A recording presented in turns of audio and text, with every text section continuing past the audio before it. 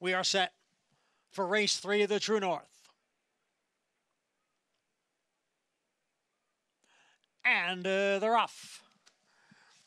And Strobe is going out for the lead with Today's Flavor. Today's Flavor now takes over. Strobe is racing in second.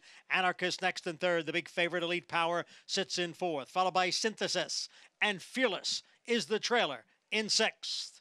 Today's Flavor leads here by a length.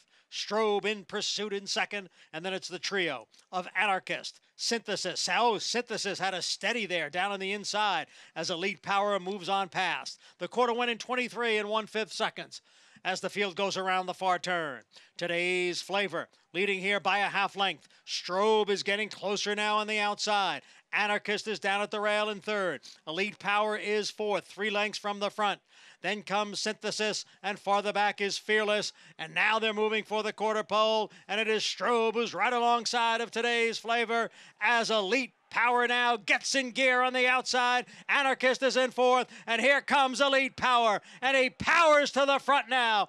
Elite Power in front past the furlong marker. It's Elite Power by 3 lengths. Anarchist now moving into second. It is Elite Power, and the winning streak is at 7 as he takes the Grade 2 True North Stakes. Elite Power, a champion sprinter.